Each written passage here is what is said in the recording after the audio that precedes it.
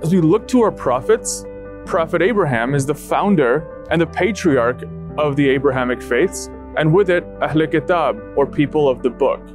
From there, Moses brought the Torah and Judaism, and then Jesus brought the Bible and Christianity. God's message culminated through Prophet Muhammad, peace be upon him and his family, with the Holy Quran.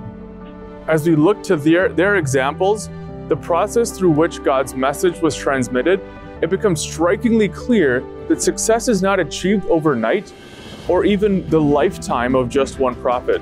In each case, their journey was one that was the start of the process. Their struggle did not end with their passing. Among the countless lessons that can be learned from their lives is that the struggle is not limited to 1 year, one lifetime, or even a generation. It is one that will carry through Akhirah with successes along the way. We strive for success knowing every day won't be rewarded tomorrow, but we do knowing that our work yesterday will be rewarded as we continue along the struggle. As COVID has disrupted the nature of our work in advocacy and the operations of our internal organization with the government, we were not immune. The MPAC policy team adjusted to this new normal to continue the work of this multi-generational marathon in unprecedented times. This year alone, we saw the waves and ripples of political polarization, insurrection, and a reframe of how we view ourselves and the rest of the world in uncertain times that impact our community here and abroad, specifically around religious freedom, surveillance, unlawful incarceration, and double standards in prosecution. We saw the same thing when it came to our report on the double standards in the way the Department of Homeland Security targets prosecuting Muslims versus non-Muslims. As American Muslims, we must recognize when we are being discriminated against, unfairly, targeted because of our faith and ethnicity. But simply recognizing does nothing. We identified a clear pattern of discrimination and decided that a press release or a few meetings were not enough. As a result of our detailed report, senior members of the House and Senate Homeland Security Committee sought our counsel on how to improve policies to ensure American Muslims are not being targeted, but also making sure that we are keeping our country safe. It was critical for a report of this gravity to be widely read.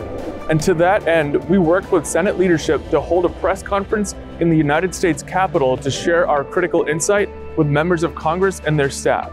We know it was well received and inspired reaction and action because the questions we were being asked after our presentation, but also because of the advice that was sought from us as key committee members deliberated their next steps.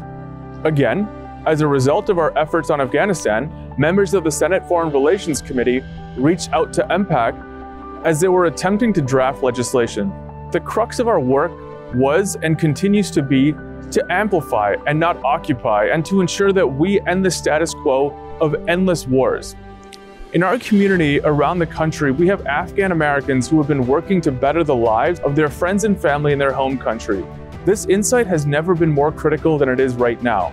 For that reason, we have been hosting a series of panels discussing and highlighting them, asking what they believe to be the best next steps. The common theme in all of these disparate issues is that the administration in Capitol Hill trusts MPAC to be the voice of American Muslims.